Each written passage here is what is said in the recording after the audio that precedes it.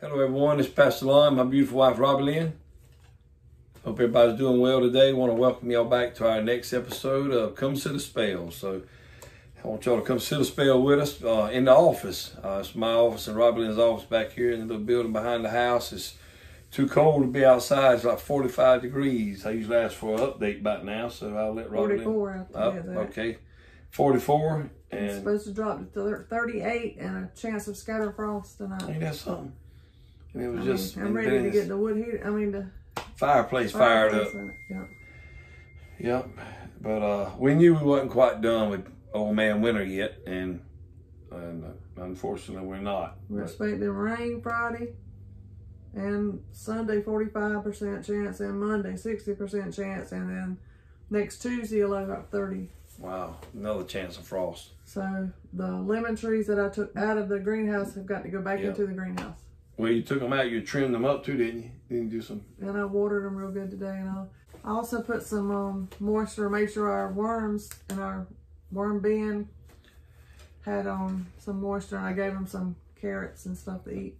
A lot of them here probably don't even know we raise red worms. It's been, what, a couple years? Yeah. I think they're called red wigglers. Anyway, we do that for the worm compost. The castings. Yeah, worm castings. You can put it in your garden and stuff. Good like fertilizer.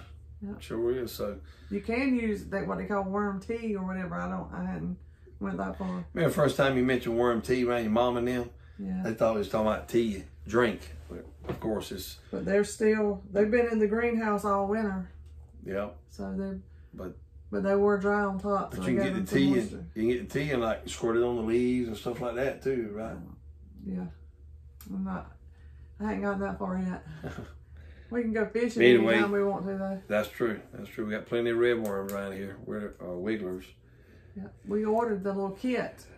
Yeah. It's got like 3 or 4 stacks on it. Yeah. I can't remember. I didn't go down to the bottom. I just went to the second one and I seen some wiggling in there. They are really tough. It don't take a lot to keep them alive. That's for sure. Because we've had them out here under the shed through winters before. Yeah. A couple. And like I said, I think it's 2 years. Because last winter I think we left them out there. But we put them in the. Keep them moist though, and keep the newspaper in there. We do sometime, and put feed them the different. They don't take a lot of food. I'm telling you. Vegetables and stuff in there. They don't take a lot to feed them, but. Because I forget about them. Yeah, that's a lot of times. Pretty interesting. When I pretty think interesting about it. though. Yeah. But I was just kind of out there piddling around in the greenhouse and pulling some weeds out the raised beds, and I cut the rabbits some Swiss chard and just different and I pulled some more carrots. Yeah. And we fed into the chickens today the ends of them. Yeah. Well, I actually fed the green parts to the rabbit, yeah. And then the ones I cut, I gave the ends to the excess. And the middle part's going in my tummy. Yeah, that's right. Yeah. So see there, just those carrots, a few carrots. You run right here on your homestead, fed the rabbits, fed the chickens, and fed us. And I put some in the worms. And the worm. So see there, that's what I like about homesteading and composting and stuff like that. Food, yeah. Our compost piles too. We got to get out there and get them stirred up, get them turned over. I got a lot more carrots in that bed too, full, and I'm just doing it as as I eat them. Well, speaking of gardening stuff though, you can tell them what you got. We got a little greenhouse. You said I went took a picture of that last time and put it in there, yeah, but you wouldn't believe how quick that stuff's coming up. It's amazing. I mean, I told him the other night. I said I can't believe those little seeds. I mean, some of them are itty bitty seeds I put in there, and they're just overnight they'll pop up. Yeah. And I'll go there several times during the daytime and just watch them, and you can. It's almost you like can you almost can see them growing because every time I go over there, they're taller and taller and taller. I was just there. What was it last night? Looked down there were a certain height, and I went back there today to see them look. And you could tell they had grown in 24 hours. And that little greenhouse, well, I guess that's what you call a seed starting. It'll keep it like 99 degrees in there. Yeah, it's a pretty neat little greenhouse for starting the inside. I usually cut it off at night, and then I plug it back up in the morning. But this is a sermon. All those little seeds, once they start popping their little head up, they start reaching for the sun. For the light. Or light, whatever you want to call it. And you can switch and I do change them during the daytime. And there'll be one way going to the light. You turn around, they'll turn and go back the other way to the light. I usually change them at least once a day. And what all you say you had in there? I got cabbage, peppers, tomatoes is the most I got in there, and peppers, and cabbage, and bunch of onions, and I got some flowers, and I got a good bit of different herbs. Yeah. Some of the herbs that I tried in the greenhouse last year I didn't succeed, but they're coming up in here. So you just keep your eyes on it better and know, you know, because I'll mist them each day and stuff like that, and you know when they're getting dry. In the greenhouse. Yeah, there's no need being in a hurry right now, because like I said, we got a chance of scattered frost between now and next week this time, so we know not to put anything out in the ground that can get burnt. Blueberry bushes and stuff, though, they pretty much almost past the bloom stage, so I don't know how bad that is, but I'm gonna try to wash them off. That's helped us sometime in the past to get out before the sun and wash them off. What day was it? This past weekend. Well, last year we were in Brasstown, and it snowed, and when we left the babysitters here, which are with Michaela and Bradley, and they put some we told them to put that cloth over the blueberries. Yeah. But I think the cloth knocked the blooms off, and that's why we lost almost all our blueberries. Nothing they done wrong. No, we told them to do that. The wind was so strong. It was a bad winter storm that time, but this time I think the blooms have done what they're, you know. I think so. But I'm still to scatter frost each morning. I'm gonna get out and go wash it off. You know, that helps some. I think try to wash it off before the sun burns it back. Yeah. So. They sure have. They've had a lot of blooms on them. And even the fig trees budding out. Yeah. Y'all let us know what you've always heard. We've always heard around here that, and I know you really can't go by this anymore because of the way the weather's all messed up. Man's messed up the weather, but it used to be, there was 2 trees that my granddad used to tell me, once you see those trees budding, winter was pretty much gone. Spring was here. Yeah. And that's the pecan tree and the China berry tree. Now, y'all might not have China berry trees in your neck of the woods. Most people got pecan trees, or some people call them pecans, but we call them pecans here in South Carolina where we live. But y'all let us know if y'all have ever heard that about the pecan tree or the China berry tree. I haven't looked at our China berry tree. I hadn't either. But we got 1 pecan tree. Yeah, we got a good many pecan trees on the way to church too. I might check them and see if they started budding out or not. We got to clean up some more of that out there where we're gonna put the in-ground garden. But I mean, we ain't really put nothing in the ground outside because of the green stalk. Yeah, because of the frost. I got some green stalk. I got spinach, some lettuces, some radish, and some carrots. But I just planted the seeds, so they're not up yet. Yeah. So. But that's pretty much what's going on with the garden stuff. For now, we'll give you another update when it gets a little further along and the weather gets right. Plus, the ground ain't even warm enough yet. You know, you got to get a certain temperature and stuff when the warm weather gets here. But I've seen a couple volunteer sunflowers out there. They're about that tall in the garden. Yeah. I don't know if they hurt them or not. For the first time today, we got our sheep moved out into the where we planted those cover crops where we had the corn and stuff that got blown down last year. We planted that. I don't know what all we did plant. There's a variety of stuff, and those clovers out there, and some peas and stuff like that. But and some of it's stuff we planted, some of it volunteer stuff. But turnips. Yep. Collard. But man, we turned those sheep out there today. We got that premier fencing we put up. Because it's not connected with the pasture. Right, it's separate. And see, that's going to help us a lot because, you know, we got rid of all the cows except that one that's going to the butcher on the 20th of April. And the other ones, I'll let y'all know on there, we did get them to the sale last week. Well, the sale was this past Tuesday.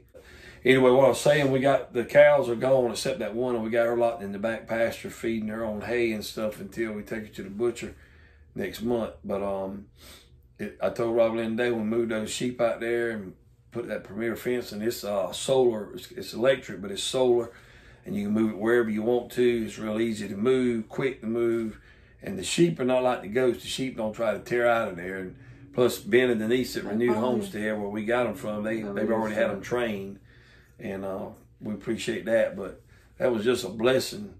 That was easy peasy. Yeah. I got a little video of that. I might insert a little video that I done, like a 1-minute video in here of the sheep out there grazing.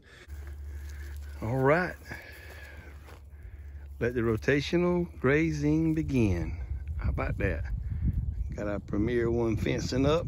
Got the girls out here chomping down on this fresh food in this field. And they seem to be enjoying every bit of it. Got that fenced in. As they continue to eat, we got a lot to move them all the way down this side. It's a long way down to where the bees are.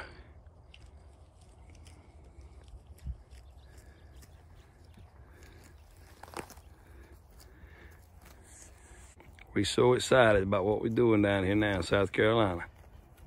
Because that's what happens with the rotational grazing. What I was saying, I told Rob Lynn we moved from one place to the other. It's a lot easier to deal with sheep and goats and, you know, rabbits, the smaller things we got right now.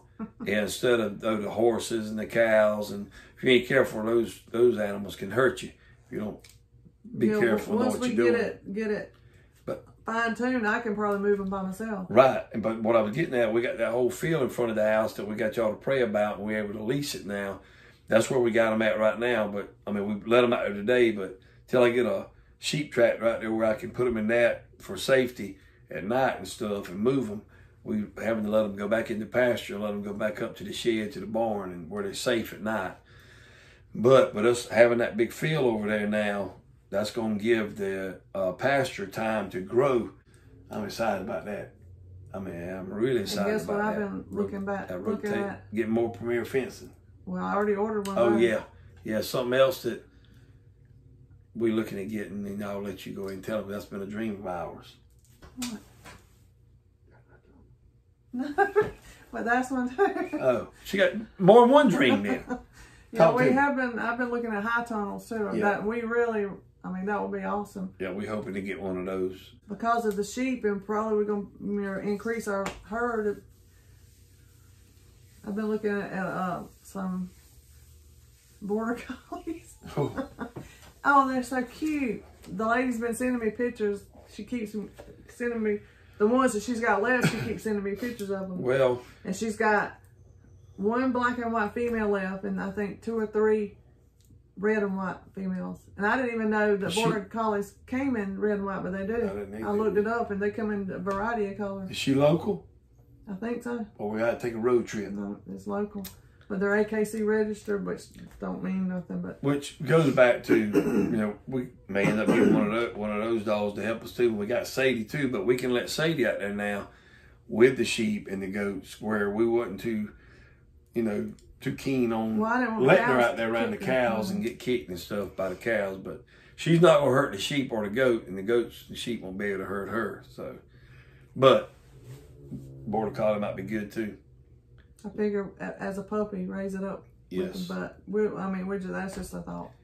Well, we're going to have something out there. You know, we got rid of the guard dogs. But a border collie wouldn't protect them. No, that's true, but. So we might. Well, we're not going to leave them way out there in the pasture at night by themselves unless we have a sheep trap to lock them up in, or we just bring them back up to the barn until we figure something out. But anyway, we're excited about that. Yeah, the sheep and the rotational grazing. We had so many people on here that's encouraged us about that, and with the likes of Joel Salatin and what's the other guy that Denise went to see, Greg Judy. We've been watching a lot of his videos. I love watching him. He's very informative. He is down to earth. Greg Judy, he's the man. I really like. We learn a lot from him. But yeah, and he says don't put him in a barn. That's what he said. And they're not used to going in a barn, but they're not. They like to go in our barn. They're more hardy than you think they are when it comes to weather. They will eventually probably stay out. But we'll have the tractor with them. We just feel like we've turned the corner with a lot of stuff with our animals. And we started out gung-ho. That's the way everybody is, I think. Got too many animals, didn't have enough infrastructure to take care of them. But as time went on, and if you do that, I would encourage anybody just starting out with that. Not that we're any professionals, but we are far enough down this road that we can give some advice now. Don't do it. Don't get too many too quick. I would encourage everybody to get involved in it. do it, but eventually, I mean, you just have to figure out what works for best you. food fits you. And that was just not something we wanted to. We didn't want to spend that much money in hay every winter feeding cows that we couldn't even touch. Yeah, you know, those red ones were just. So we decided to get rid of them and sell them. I want something that if I go out there, they're not gonna run me over and kill me. Yeah. But we was able to barter with Ben and Denise for the cows, for the sheep and stuff, and then we. I mean, they'll have those cows eating out of their hand. You know, the two they got would come up and eat out of the bucket, but. Yeah. But anyway, that's kind of where we are with the livestock. A fence should be here quickly. Yeah. We already had 100-foot premier fencing, but it wasn't.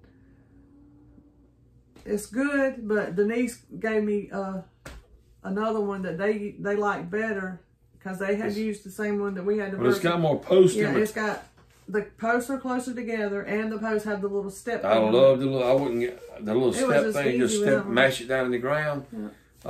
The other ones do okay, but you have to. If you got some hard dirt, it's kind of hard to get that post down in the ground. You have to have. And plus, the posts are further apart, so that causes the more flimsy, to sag not as secure. Yeah. But if you got power on it, and we found out, hey, tell them how we found out we had power on it. I mean, we put them in there to begin with and didn't even turn the power on for what? They were in there. Wow, they didn't even mess with trying to get it out. It's because they were trained to the fence, they knew. You know. But we put power on it, left it out there, and we got the little. Well, we got the little tester. Robert Lynn was going to test it with the tester, but we didn't have to. Tell them why. Cooper touched it.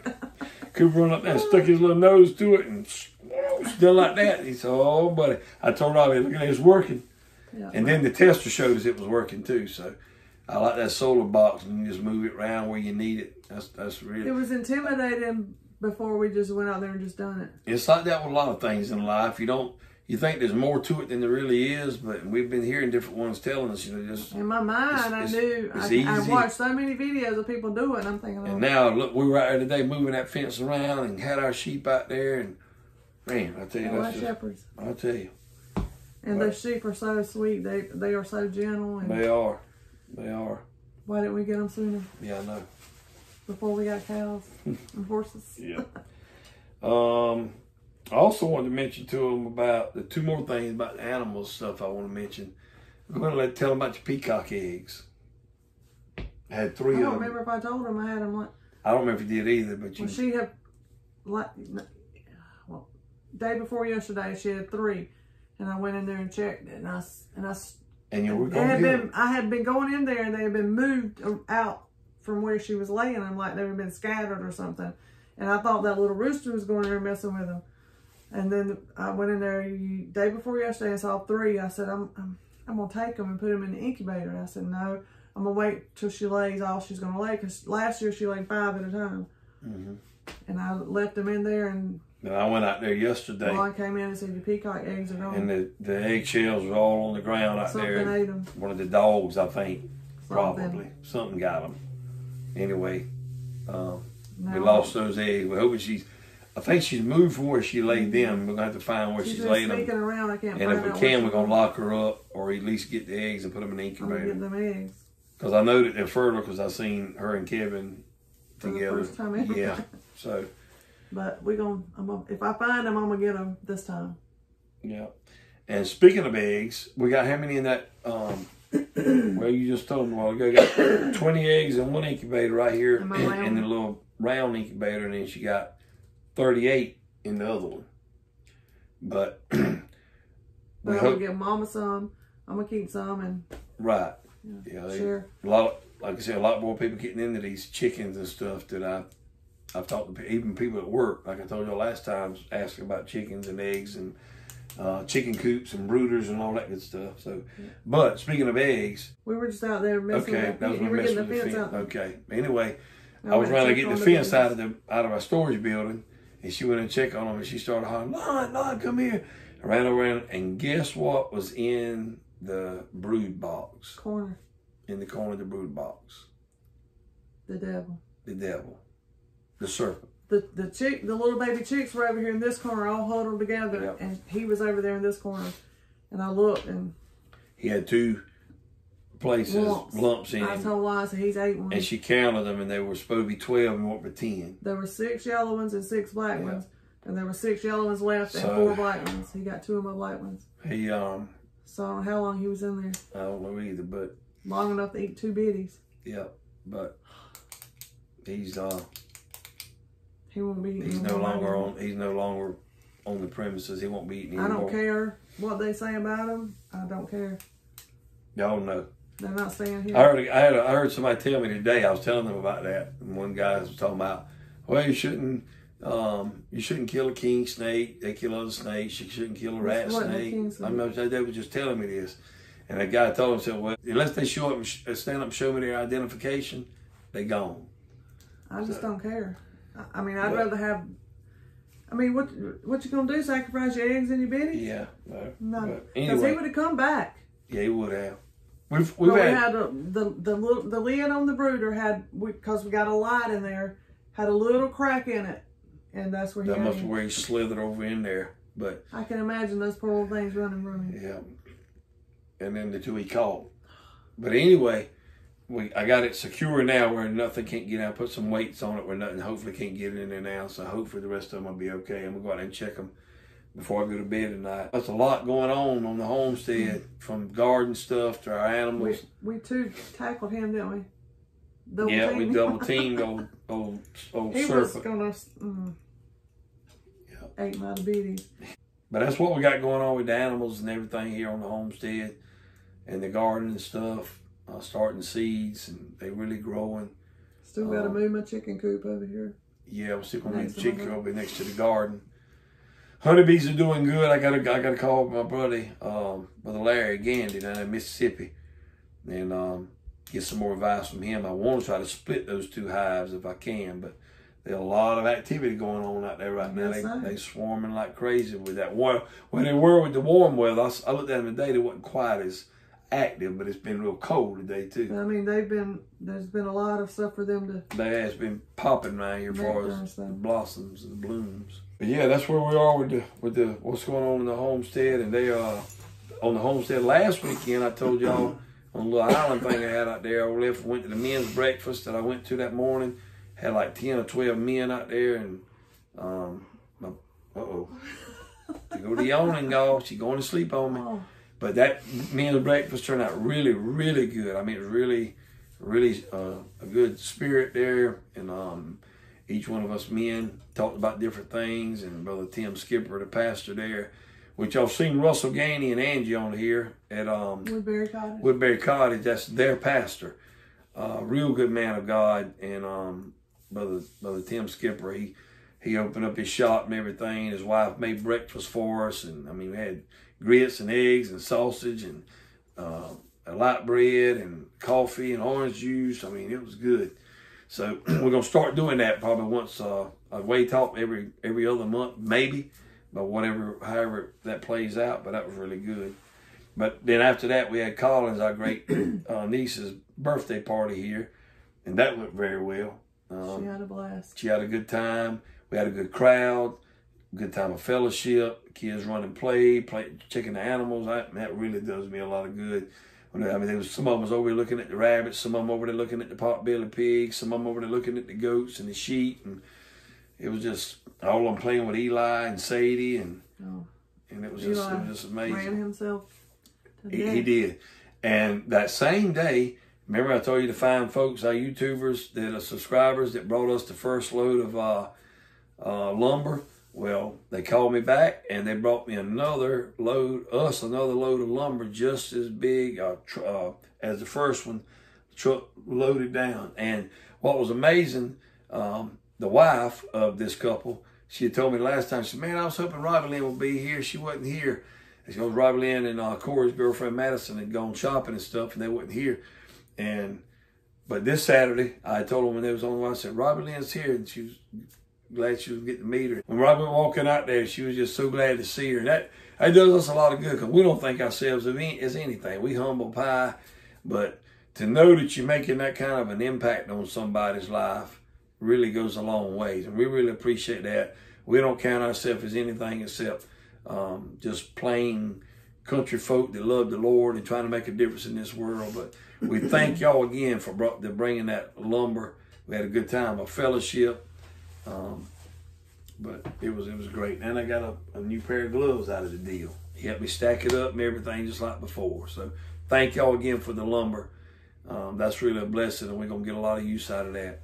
Y'all pray for me. I've been asked to speak at several other men's meetings and stuff coming up. One that's coming Saturday at 8 o'clock at a church. It's not our church, it's another church where different churches come together and have a good men's meeting there. Have a breakfast, have a speaker, and they asked me to speak this time. Have a good time of fellowship. And I got another one in April, and then Brother Tim Skipper's asked me to speak at the next men's meeting that we have, which is right across the road in front of our house. So excited about sharing the gospel there like I do on the island and on here. And Rob Lynn's got involved in a lot of the women's conferences here, and some of the ladies at church have been too. What? You put that thumb over here, I'm gonna bite it. Yeah, but we just trying to help, share the gospel and get us involved in church. And I pray for our missionaries to go across the ocean and other places. We're thankful for them, but we feel like we got a mission field right here at home that we're working on. So we're gonna try to reach the age group of people we're trying to reach. We're gonna maybe have them out here if we can get that age group from about 15, 16 up to like 25, like Corey's age, and try to minister to those kids, because they're at the age where they can understand and retain stuff, and that's the future of the church, the future of this country or whatever. So what? I'm talking with my hands too much. But y'all pray that as the Lord's laid that on our heart, we're going to try to reach out to those people and maybe have them, instead of in the church atmosphere. What? You can't help it. I can't help it. That's the preacher in me. But have them, come out here to the house or somewhere, wherever they feel comfortable at, and share the gospel with them, kind of on their level. Yeah. Maybe Corey can lead. I'm hoping he'll get to where he can do that kind of stuff. Well, I mean, if they just do Bible study, they can get together and do that. They won't need like a... Yeah. But maybe we could kind of get them started. He's got like a Bible study that him and Madison, I think, have been working on. Yeah. But we need to pour into our young people, because the enemy's trying to take them down and discourage them, and we need to do our part to keep that from happening. Sometimes with young people in that group, they feel more comfortable about talking and opening up when adults are not there. Yeah. Not that they're not adults, some of them. Unless they're, young at heart adults like me and you. Yeah, but they won't, I mean, it's just something like they feel freer to talk about stuff if the pastor and his wife wasn't there. Well, that's true, but then some of them... Especially when it's your daddy and your mama. Yeah. Anyway, just be praying about that. We're just going to try to, if nothing else, get them started, get them steered in the right direction, and hopefully they can, do that on their own. Visit church, got friend day, bring a friend to church day coming up, next Sunday? Yep. We'll have a meal on the ground. Not this coming Sunday, but the 19th. Not the 12th, but the 19th. Yep, so not this coming Sunday, but next. We have bring a friend day to church, and we, like I told you, we paid the church off a while back. Paid it off from 2012 till last year, 2022. Yep. So for 10 years. Yep, 10 years to pay it off, and man, that's unheard of. But anyway, we're gonna have a note burning ceremony at the end of the service next Sunday at the Bring a Friend Day. So that's something to be proud of and thankful for. Church not being in debt. That way we can help reach other people in the community. Yep. With God's money. Give. Yep. Give more. But anyway, that is what it is all about. Giving and helping. And not building bigger barns. Yep. But anyway, we love and appreciate you all. Hope you enjoyed sitting a spell with us and hear all about what we got going on here on the homestead. It's just a good life. We really enjoyed it here. God's got us here for a reason, and we may share with y'all in another video how everything lined up for us to be here. I think we have talked about it. We might have, but we might need, but we still hadn't talked about how we got started in the ministry. I keep telling them I'm going to talk about that. We haven't talked about it yet, but Lord willing, we will. But y'all leave some comments below. Let us know what you think about this. Thought about this come sit a spell. How'd you like them cupcake jars? Cake jars. Oh, they were good. I made cupcakes for Colin's, like the birthday party, and I had some extra. Oh, and yeah, I made my nephew's birthday cake. Yep. Yeah, Monday. Yep.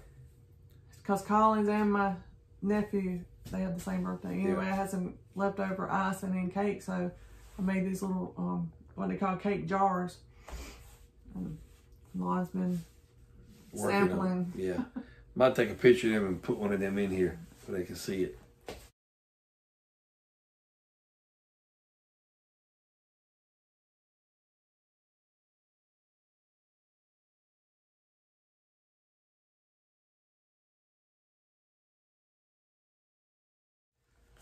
I mean, it's like, it's not like a whole piece of cake. You can just, you know, get a taste. Because, some of them I made bigger, but I'm going to keep it smaller. That way you don't feel like you... I told you should have done a video on you don't making feel that. as guilty about eating that little But you had jar. the cake, and then icing, and then more cake, and then more icing. And depends on how big the jar is. Yeah, but it's good. Those little jars I got. You put it in the refrigerator, but if you take it out and let it get the room temperature, or either sit it outside in the sun and let it get real smacky, that's really good. Then get your cup of coffee or. Okay, we meddling now. We better go on. But anyway, that's good groceries. Until next time, y'all remember, Jesus Christ loves you. And Jesus Christ is the answer for any and everything you're going through in life. Amen. We love y'all. Bye-bye.